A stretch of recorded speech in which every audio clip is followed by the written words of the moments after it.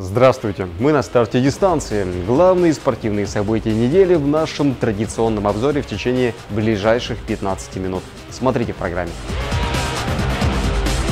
Северсталь в полуфинале Кубка Надежды.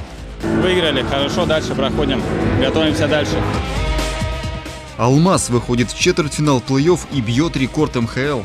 Мы не хотели ехать в Балашиху. Дзюдоисты собрались в Шухабане. Здесь можно за секунду выиграть, а можно за секунду проиграть. Талантливых баскетболистов ждут в ЦСКА. Будут ребята обеспечены проживанием, питанием, учебой. Олимпиада в детском саду. Олимпиада, она очень красивая. Олимпийские игры в Череповце. Воспитанники детских садов не остались в стороне от главного спортивного события года. В детском саду «Антошка» прошла своя Олимпиада. Детский сад номер 122 компенсирующего вида. Его посещают дети с нарушениями опорно-двигательного аппарата. В связи с этим воспитанники этого сада не могут участвовать в городской спартакиаде дошкольных учреждений. А потому здесь проводят свою Олимпиаду, учитывая специфику. Педагоги учебного заведения разработали свой проект под названием «Содружество 5 колец». Детям и родителям очень понравилось. И результаты работы было решено показать коллегам из других детских садов в рамках конкурса педагогических проектов «Олимпийское образование дошкольников». Вот сейчас у нас проходила викторина, где можно было посмотреть, насколько подготовленные дети и насколько обогатился их словарь по физическому воспитанию. То есть они знакомы и сейчас проходившие Олимпиады, то есть они знают, сколько наград завоевали наши чемпионы, то есть они знают фамилии, они знают вологодских наших спортсменов, которые принимают участие в данной Олимпиаде. Вместе с теоретической подготовкой дети готовились и к спортивным стартам, а также следили за Олимпийскими играми и рисовали сюжеты на олимпийскую тематику. Я учился, тренировался. Олимпиада, она очень красивая. Мне бы хотелось туда съездить, стать спортсменкой.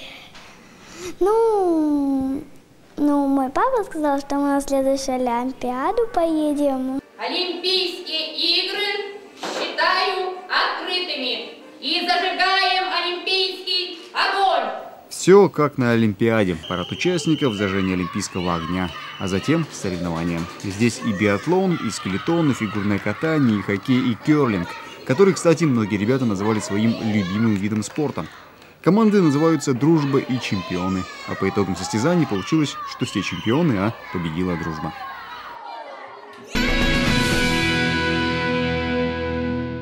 В Шухабаде прошли соревнования за Кубок Вологодской области по дзюдо. В этот поселок по Череповцам приехали юные спортсмены из 5 регионов России.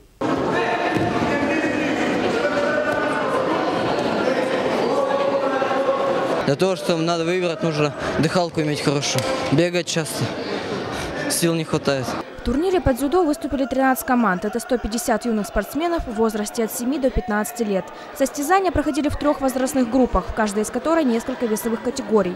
Померяться силами в поселок Шухабад собрались спортсмены из 5 регионов России. По словам организаторов, подготовка спортсменов в районах – это отличная перспектива развития спорта в целом. Секция дзюдо уже работает 19 лет.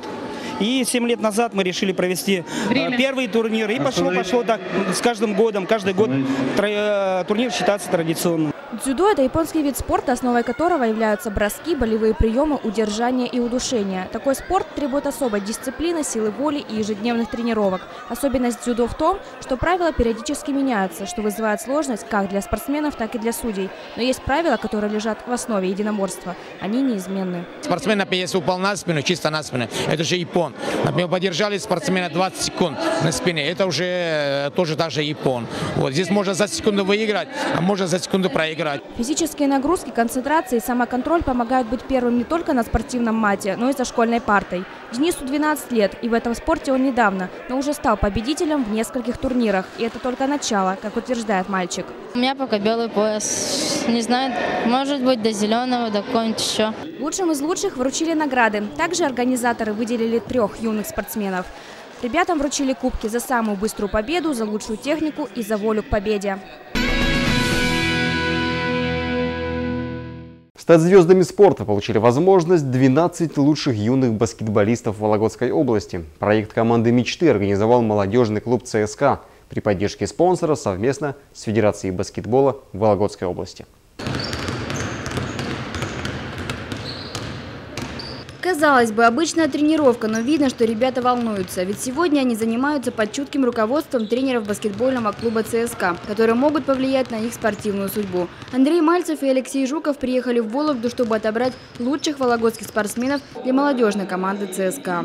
Тем, кто себя хорошо проявит, тем, кто будет достоин, будет предложен контракт с командой ЦСКА, соответственно, будет предложен, то есть будет ребята обеспечено проживанием, питанием, учебой. По словам тренеров молодежной команды, этот проект дает шанс ребятам из глубинки пробиться в большой спорт. Ведь сейчас все сложнее находить талантливых спортсменов. Дети зачастую начинают заниматься баскетболом слишком поздно, а условия для тренировок во многих регионах страны оставляют желать лучшего. Вологодская область издавна была поставщиком кадров для всех команд Суперлиги, Премьер-лиги. Вы, наверное, помните, что в ЦСКА в свое время играл Александр Ермолинский, который начинал наш из Дюшор. Юный спортсмен из Череповца Никита Прокопчук занимается баскетболом со 2 класса. Тренировки почти каждый день. Но юноша признается, готов работать и больше, лишь бы попасть в команду мечты. Если поеду в Москву, то это мне дает шанс, то, что я стану лучше сам для себя. Мне могут дать шанс в учебе, то есть закончить институт и получить высшее образование. Может, какие-нибудь команды другие пригласят.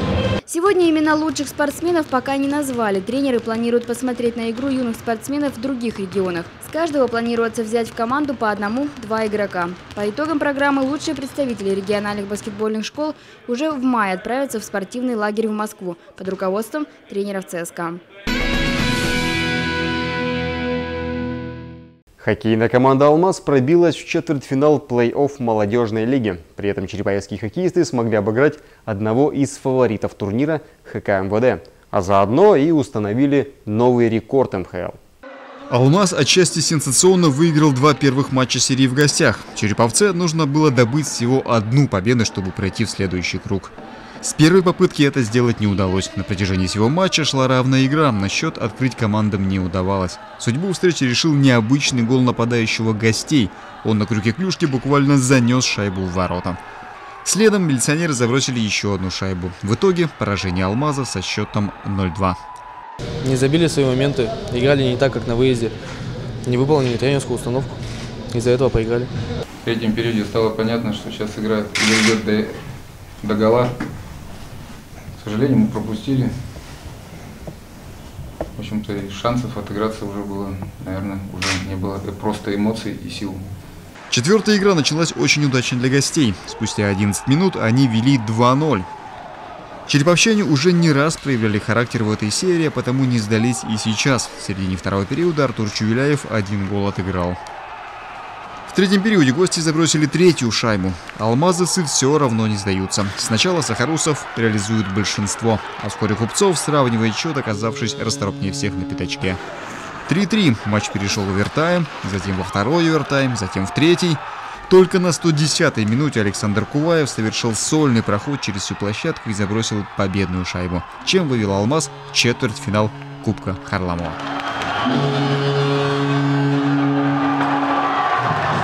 У меня первая такая игра, и это плей-офф, и тут играли до конца, поэтому мы не хотели ехать в Балашиху, потому что там и подкрепление, и там и у них играть это тяжелее намного. Мы боролись, мы больше хотели, мы и выиграли.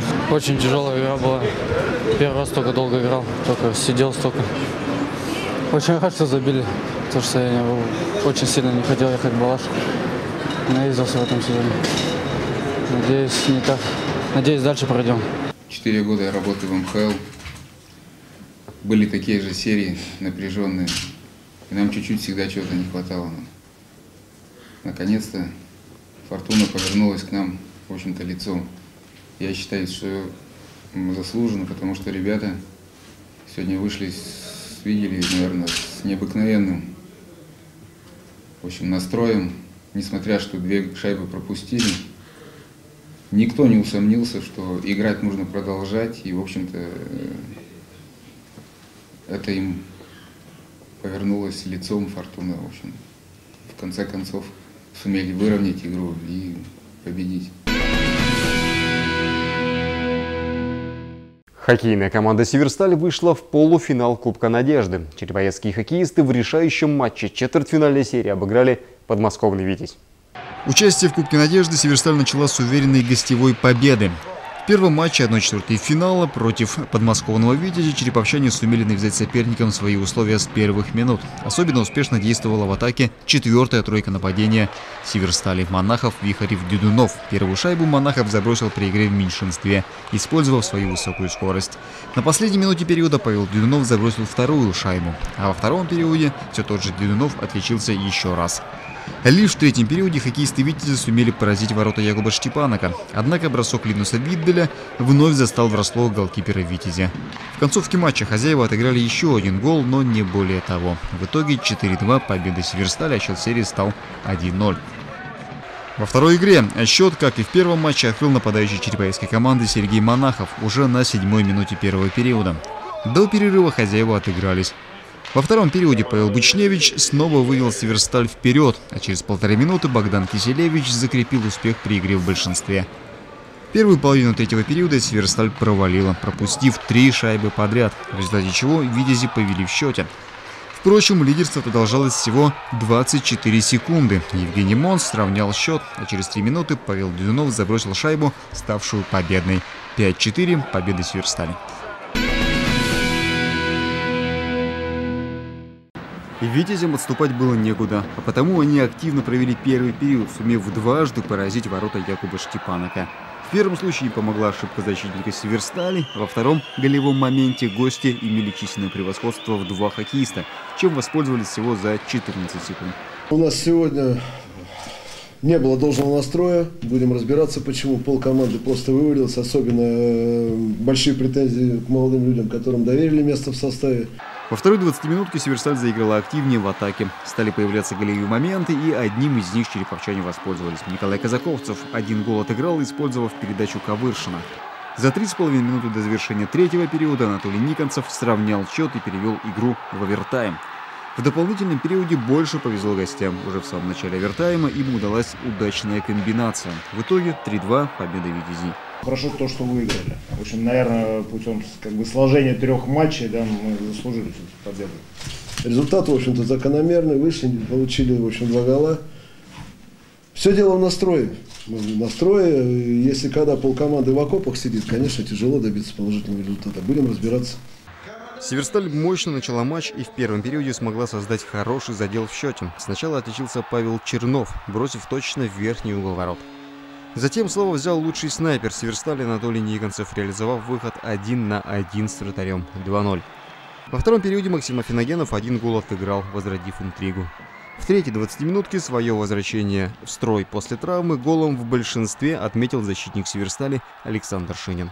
Ну, если честно, вчера вообще не понимал, что на льду происходит. А сегодня более или менее так вкатился, уже более-менее так хорошо. Почти тут же «Витязи» вновь сделали свое отставание минимальным. Прошло менее минуты. Но времени отыграться им уже не хватило. «Северсталь» побеждает со счетом 3-2 и выходит в полуфинал Кубка Надежды. В целом игра мне понравилась, такая очень-то боевая. Настоящий плей-офф, наверное. В 4-й игре разошлись. И команда «Череповец», и наша команда. В общем-то, достойный плей-офф матч. Это, наверное, из всех игр, которые мы провели с «Витязем», это, наверное, самая такая у нас получилась более такая содержательная игра и в плане настроя, и в плане качества.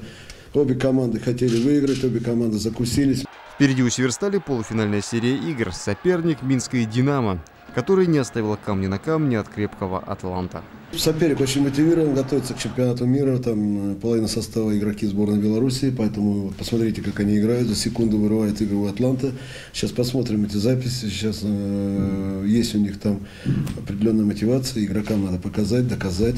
Поэтому будут очень непростые игры. По регламенту первые матчи серии «Северсталь» должна была провести на выезде, то есть в Минске. Но по договоренности сторон команды начнут серию в Череповце 22 и 23 марта. Это все о спорте на сегодня. Снова ждем вас на дистанции через неделю в это же время. До встречи и будьте здоровы!